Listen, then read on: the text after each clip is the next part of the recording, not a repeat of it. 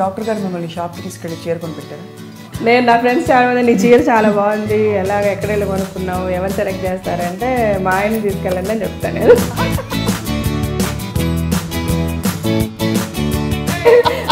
తనే చేస్తారు. మీ మీద రాజశేఖర్ గారి మీద కామెడీ స్కిట్స్ చాలా మ్యూక్రీ షోస్ చూస్తారు, చూసి నవ్వుకుంటారా?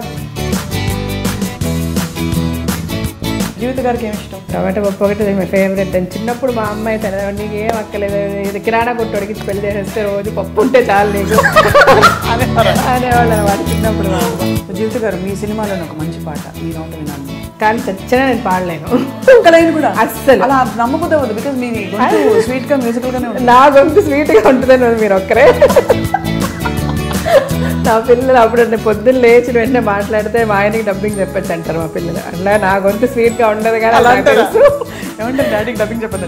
అవును, మెయిన్ గా సార్ మీ పట్ల తిరిగి అడిగేదా ఏం జీవిత అని అడగడం, మీరు బంగారు అని మీరు పిలవడం. రాజశేఖర్ గారు నేను ఫ్రాడ్ అని పిలుస్తుంటే ఆవిడ చాలా అప్సెట్ అయ్యారు. పక్కకు పిలిచి వాళ్ళ కూతురుతో అదేంటి ఫ్రాడ్ అంటుంది తనంటే, అప్పుడు మా అనేసేవారు నిజంగా అదే మామంటే నాకు అలవాటు అయిపోయింది తన్ని ఫ్రాడ్ ఫ్రాడ్ ఫ్రాడ్ అని పిలవడం. ఇట్లా ఫ్రాడ్ అంటున్నామంటే ఏంటి మా అమ్మ ఫీల్ అయిపోతున్నారు అని అంటే,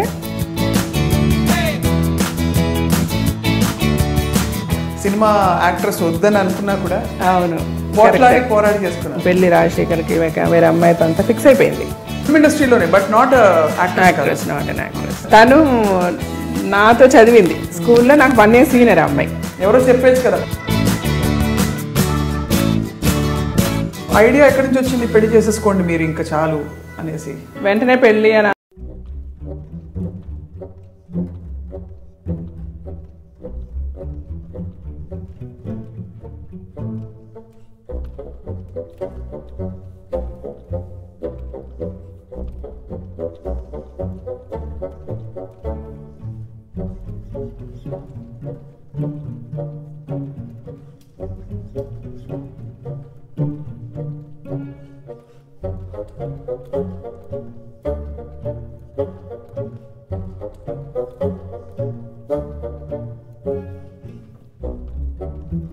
నేను చాలా బోల్డ్గానే మేము లివ్ చేసామండి. మా పెళ్ళికి ముందు కూడా ఇప్పుడు మూవీస్ లైక్ నవభారతం ఈ సినిమాలంతా యాక్ట్ చేసేటప్పుడు ఆల్మోస్ట్ మేమిద్దరు ఒకే రూమ్లో ఉండేవాళ్ళమి. పక్క పక్క రూమ్లు ఉన్నా కూడా మోస్ట్ ఆఫ్ ద టైమ్ నేను తనతోనండి. మేము ఇండస్ట్రీలో మేము పెద్ద టాపిక్ కూడా అయ్యాం, చాలా మంది మా గురించి మాట్లాడుకోవడం కూడా జరిగింది. పెళ్ళి అవుతుందో లేదో మళ్ళీ మన నవ్వుల పాలు అయిపోయామే 10 మందిలో అని నేను ఎప్పుడు అనుకోలే. నేను అంటే ఎక్కడ ఏ రోజు నేను అనుకోలే. మా మదర్తో కూడా, మా మదర్ చాలా బాధపడేవారు, మా ఫాదర్ బాధపడేవాళ్ళు. ఇట్లా ఏంటి ఇంటర్వ్యూస్ అంత పేపర్లో ఇట్లా ఇస్తున్నారు రాజశేఖర్, వాళ్ళ అమ్మాయి వాళ్ళు చెప్తే వాళ్ళని చేసుకుంటానని, మరి మీరు ఇద్దరు ఇట్లా తిరుగుతున్నారు అనేవారు ఆయన. సో నేను ఒకరోజు మా పేరెంట్స్కి చూసి చెప్పేశాను, మమ్మీ ఇంతే. తను అది నాకు ముందే చెప్పాడు. సో వెదర్ ఆయన వేరే పెళ్లి చేసుకున్నా చేసుకోకపోయినా, నేనైతే తను పెళ్లి చేసుకోకుండా మేము ఇలాగే ఉంటాం, మా రిలేషన్షిప్ ఇలాగే ఉంటుంది. There will be no change in ఆ రిలేషన్షిప్. బట్ అది ఇంకో అమ్మాయి వచ్చి ఉంటే అంటే అప్పుడు ఒకవేళ అమ్మాయి యాక్సెప్ట్ చేయకపోతే maybe we would have been good friends. అది తన ఇష్టము, ఆయన ఏం చెప్పుకుంటారో ఎట్లా చేసుకుంటారో అది తన సోల్మేట్స్ అని మీకు ఫీల్ అయ్యారు. అంతే, నేను అలాగే ఫీల్ అయ్యాను, తను అలాగే ఫీల్ అయ్యారు. తను యాక్చువల్గా ఒక అట్ వన్ టైం చాలా ఒక ప్రపోజల్ అంతా ఓకే అయిపోయి, వాళ్ళ ఇంట్లో వాళ్ళకంతా ఓకే అయిపోయి, పెళ్లి రాజశేఖర్కి వేరే అమ్మాయితో అంతా ఫిక్స్ అయిపోయింది. ఫిల్మ్ ఇండస్ట్రీ లేకపోతే కాదు, ఫిల్మ్ ఇండస్ట్రీలోనే. నేను పేరు అయితే చెప్పదలుచుకోలేదు, నాట్ అన్ యాక్ట్రెస్. బట్ అంతా ఫిక్స్ అయిన తర్వాత కూడా వాళ్ళ బ్రదర్ ఇన్ అంటే రాజశేఖర్ గారు was not very happy, but వాళ్ళ బ్రదర్ ఇన్ వాళ్ళంతా కూడా వచ్చి నాకు చెప్పారు. I said fine, I'm prepared for this. Film ఇండస్ట్రీలోనే, but not actress, not an actress. Sir అయితే నేను మెంటల్గా ఆల్రెడీ ప్రిపేర్డ్గా ఉన్నానండి. Of course it's going to నాకు చాలా పెయిన్ఫుల్గా ఉంటుంది, బట్ ఈవెన్ దెన్ ఈ పెయిన్ నేను తీసుకోవడానికి రెడీగానే ఉన్నా. ఎందుకంటే నేను ఆల్రెడీ మెంటలీ ప్రిపేర్డ్, నాకు ఇది జరుగుతుంది అని చెప్పి. అండ్ నేను చెప్పాను, ఆయన రాజశేఖర్ గారు కూడా, తను కూడా ఒక లెవెల్కి కన్విన్స్ అయ్యి, ఆ పెళ్ళి అనేది ఆల్మోస్ట్ ఇంక పెళ్ళి వాళ్ళు వీళ్ళు మాట్లాడుకోవాలి అన్నీ అయిపోయాయి, 2 ఫ్యామిలీస్ కలవడం చేయడం అంతా. బట్ తర్వాత ఒక 1 day ఆ అమ్మాయి నన్ను అంటే తను నాతో చదివింది స్కూల్లో, నాకు 1 year సీనియర్ అమ్మాయి. ఎవరో చెప్పచ్చు కదా? లేదు చెప్పకూడదు, దట్స్ నాట్ నైస్. సో అయితే తను ఒకరోజు రాజశేఖర్ గారు ఫోన్ చేసి తను నేను కలవాలంటుంది. మా సినిమా స్టోరీలా ఉంటుంది మరి యాక్చువల్గా. So early morning 5 o'clock 6 o'clock ఏదో గుడికి వెళ్దాం అనుకున్నా, వాళ్ళిద్దరు వచ్చారు, నేను వెళ్ళాను. మేము గుడికి వెళ్ళాము. ఎప్పుడు లైక్ ఆయనకు ఒక కారు ఉంది, యాంబీ అనమాట, అప్పుడు తను యూజ్ చేసేది. సో తను ఫ్రంట్లో నేనే కూర్చునేదాన్ని ఎప్పుడు నార్మల్గా. ఆ రోజు మటుకు ఆ అమ్మాయి కూర్చుంది, నేను వెనక్కి కూర్చున్నాను. మేము వెళ్ళాము, గుడికి వెళ్ళాము, చూసామని అయింది.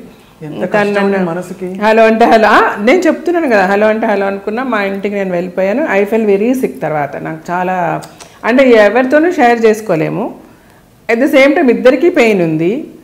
నేనైతే చాలా హై ఫీవర్ వచ్చేసింది. ఒక 1 full day నేను రాజశేఖర్ గారికి కూడా ఫోన్ చేయలేదు. తర్వాత మా మదర్, షీఈస్ వెరీ అండర్స్టాండింగ్, మా మమ్మీ అయితే. సరే ఆవిడైతే she is no more now, I miss her a lot. సరే అయితే తను షీ కాల్డ్ హిమ్ అనమాట. ఆయనకి ఫోన్ చేసి ఇట్లా జీవిత ఈజ్ వెరీ సిక్ అని అంటే వెంటనే వచ్చి దెన్ ఇది బీయింగ్ ఎ డాక్టర్ మెడికేషన్ అది ఇచ్చారు చేసి then he stayed with me for a while and then he went away. సరే ఇది జరిగింది. తర్వాత మేము ఇద్దరం ఒక సినిమాలో కూడా యాక్ట్ చేసాం. ఇంకా పెళ్ళి మాటలన్నీ జరుగుతున్నాయి. ఆ అమ్మాయికి నాయనకి ఎప్పుడు పెళ్ళి ఏంటి అంతా. ఇంద్రధనుస్ అనే మూవీ చేసామన్నమాట. అందులో చూస్తే నేను చాలా సిక్కుంటా. మీరు if you watch the movie now after this interview will know. అంటే చాలా సన్నగా ఒకలాగా చాలా పేల్గా ఉంటారనమాట. I will be very sick in that film. ఇద్దరమే యాక్ట్ చేస్తున్నాము, ఇద్దరికి అన్నీ తెలుసు, like he's going to get married అంతా. బట్ ఆ అమ్మాయి ఏంటంటే సడన్గా one day he was very tensed. Shoot అయిపోయిన పక్క రూమ్లో ఉంటాం కదా, చాలా టెన్షన్. ఏంటి ఫోన్లో వెళ్తున్నారు, మాట్లాడుతున్నారు, వస్తున్నారు అంతా. So then I asked him, ఏంటి ఏమైంది, వాట్ ఈస్ ద ప్రాబ్లమ్ అని అంటే, no we have an issue. వాళ్ళ పేరెంట్స్, ఆ అమ్మాయికి నేను నీ గురించి చెప్పాను కదా, ఈ అమ్మాయి వాళ్ళ పేరెంట్స్కి చెప్పి, so then now she insist me that మన ఇద్దరు మీ పెళ్లి చేసుకోవాలంటే here after you should not, నువ్వు జీవిత గారితో మాట్లాడకూడదు, మీరు తనతో యాక్ట్ చేయకూడదు, ఇవన్నీ చెప్పారు మా పేరెంట్స్ చెప్తున్నారు.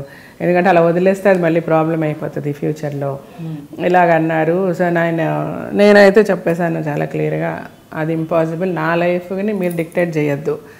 యాజ్ ఎ వైఫ్ మీకు ఏ ప్రాబ్లము రాకుండా నేను చూసుకుంటాను. అది నా సైడ్ నుంచి ఏదైనా తప్పు జరిగిన రోజు మీరు మాట్లాడండి. ఈరోజు మీరు వాళ్ళతో మాట్లాడద్దు, వీళ్ళతో మాట్లాడద్దు అని డిక్టేట్ చేయడం కరెక్ట్ కాదు. అండ్ నేను ముందే నీకు అమ్మాయి జీవితం తీసుకెళ్ళాను, మీకు పరిచయం చేశాను, మా రిలేషన్షిప్ చెప్పాను, అన్నీ నీకు చెప్పాను. అండ్ చదువుకున్న అమ్మాయి నువ్వు ఇట్లా చేయడం కరెక్ట్ కాదని నేను మాట్లాడుతున్నాను. నేను రైటా రాంగ్ అని అడిగారు ఆయన. I said right oh wrong చెప్పే పరిస్థితులు అయితే నేను లేను. ఫస్ట్ ఆఫ్ ఆల్ మీరు ఏ డెసిషన్ తీసుకున్నా ఇట్స్ ఓకే నాకు, because you don't trouble your self. మీరైతే ట్రబుల్ అవ్వద్దు, దీని గురించి ఎందుకు tension. What ever you decide, me parents ఏం చెప్పారో అది చెయ్యండి అని నేను చెప్పాను. తర్వాత చాలా జరిగింది. నేనైతే తర్వాత మళ్ళీ కానీ నేను వెళ్ళి పడుకుని పోయాను. నెక్స్ట్ డే మార్నింగ్, ఆ రోజు నైట్ అంతా ఈయన మాట్లాడుతూనే ఉన్నారు ఆ అమ్మాయితో ఫోన్లో అని మా వాళ్ళు చెప్పారు, మా మేనేజర్లు వాళ్ళు వీళ్ళంతా. So then next day he told me, నేనైతే ఒప్పుకోలేదు. సో దెన్ వాళ్ళకి ప్రాబ్లం ఉందంట, అమ్మాయిని అమెరికా పంపించేశారు అని చెప్పారు. సరే ఓకే, మీరేం చేయాలనుకుంటున్నారంటే నేను అమ్మాయితో ఓపెన్గా చెప్పేసి, నువ్వు నీ పేరెంట్స్ నువ్వు డెసిషన్ తీసుకో. అమ్మాయికి యాక్చువల్గా ఈ ప్రపోజల్ వచ్చింది, ఆ అమ్మాయి చాలా ఇష్టపడి ఈయన చేసుకోవాలని చాలా పెద్ద లెవెల్లో వచ్చే మాట్లాడారనమాట. సో ఈయనకి బాగా తెలుసు ఆ అమ్మాయికి ఆయన అంటే ఇష్టమని. సో నా వరకు అయితే నీకు ఏ అష్యూరెన్స్ అయితే నేను ఇచ్చాను అవన్నీ ఓకే. అలాగే మా పేరెంట్స్కి కూడా ఇష్టం కాబట్టి ఐ విల్ మ్యారీ యూ, నేను కేర్ఫుల్గా నేను చాలా బాగా చూసుకుంటా.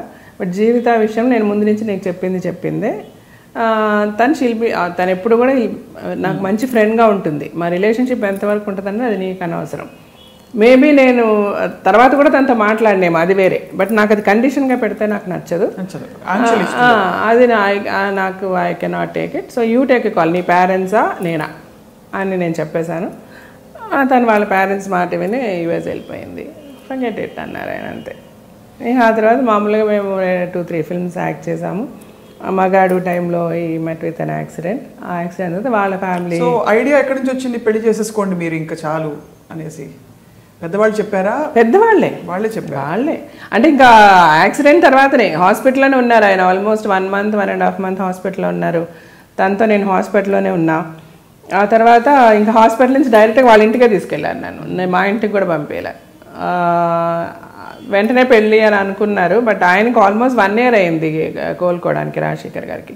He was almost on crutches for about 7-8 months crutches మీద ఉన్నారు తను. అప్పుడంతా నేను వాళ్ళ ఇంట్లోనే ఉన్నా. టోటల్ ఇంకా తను టేక్ కేర్ చేసిందంతా నేనే, నాకే వదిలేశారు మొత్తం. తర్వాత తనకు బాగా అయిన తర్వాత పెళ్ళి అని అనుకున్నాము. ఆ లోపల మా ఫాదర్ చనిపోయారు. ఇంకా మళ్ళీ 1 year ఆగి పెళ్లి చేసుకున్నాం అనమాట. ఇదంతా డెస్టినీ అంటారా లేకపోతే అలాగే క్షణంలోనైనా నేను డెస్టినీ భర్త అయ్యుండొచ్చు రాజశేఖర్, అంతే కదా. బట్ హ్యాట్స్ ఆఫ్ ఏం తెలుసా జీవిత గారు, ఒక మనిషిని అంత అమితంగా ప్రేమించినప్పుడు ఏదో ప్రేమలో స్వార్థం ఉండకూడదు, స్వేచ్ఛ ఉండాలి అంటారు కానీ ఆ టైంలో మీరు ఎంత పెయిన్ పడి ఉంటారండి. అంటే ఈ మనిషి బికాస్ పెళ్ళయ్యాక వాళ్ళు ఎంత ట్రై చేసినా డైవర్ట్ అయిపోవచ్చు, డిస్ట్రాక్ట్ అయిపోవచ్చు, దూరం అయిపోవచ్చు. ఎంత స్ట్రాంగ్ గా ఉంటే మీరు అలా. అంతే, నేను చాలా మొండి, మా అమ్మ చెప్తారు నేను చాలా పేషెంట్, చాలా మొండిగా కూడా ఉంటారు చిన్నప్పటి నుంచి. అంటే చాలా పేషెంట్గా ఉంటా. అట్ ద సేమ్ టైం నేను ఏదైనా ఒకటి అనుకుంటే ఇంకా మళ్ళీ దాన్ని ఎవరు రివర్ట్ చేయలేరు. ఒంగోలు ఎవరు అమ్మాయి వెంటపడింది అన్నారు. అవును, ఒంగోలు షూట్ అప్పుడు నవభారతం అనే మూవీ షూటింగ్కి వెళ్ళామన్నమాట. పక్క పక్కన రూమ్స్ మా ఇద్దరివి. సడన్గా ఆయన షూట్ అయిపోయింది, నేను నా రూమ్కి వెళ్ళాను, ఆయన రూమ్కి వెళ్ళాను, మళ్ళీ ఫుట్బాల్లో వెనక్కి రిటర్న్ వచ్చి నా రూమ్కి వచ్చారు. అయ్యో జీవిత, నా రూమ్లో ఎవరో ఒక అమ్మాయి ఉంది, ఏంటి ఏమైందంటే ఎవరో ఫ్యాన్ అంట, వీడే మేకప్ మేనేమో చూడ్డానికి వచ్చాను, మీరు రూమ్లో వెయిట్ చేయండి సార్ మేడం, సార్ వస్తారని చెప్పాడంట. ఆ అమ్మాయి ఏమో వెళ్ళనంటుంది అని అంటే అప్పుడు మళ్ళీ నేనే వెళ్ళి పంపించాను అమ్మాయిని అట్లా. సో అది ఆయనేమి హైడ్ చేయరు, అది చాలా ఇష్టం నాకు. సో బిగినింగ్ నుంచి రాజశేఖర్ గారు use to say that we cannot get married అన్నది మా ఇద్దరికి చాలా క్లారిటీ ఉండేది. ఇష్టపడ్డారు yeah, we like each other, చాలా ఇష్టపడేవాళ్ళమి. అండ్ యూనో అంటే he always used to like the way I am. ఇలా ఉంటే బాగుంటుంది, like whomever I get married, ఇంత understanding, are you know he likes the way I always seeing me in sarees. తనకు అట్లాగ ఇష్టం ట్రెడిషనల్గా. So and then we used to go to temples together. అలా చాలా మాట్లాడుకునేవాళ్ళము. అప్పుడు we used to be very good friends. ఇంకా there was nothing we used to hide. And నాకు ఎక్కువ తన దగ్గర నచ్చింది ఏంటంటే day one he said, see, this relationship is going to be a good friendly relation because my parents are never going to accept for our marriage అన్నది. So all that I liked. That was very, that made me love him more in fact rather. అంటే ఏదో cheat ఈ అమ్మాయి నన్ను ఇష్టపడుతుందో లేకపోతే you know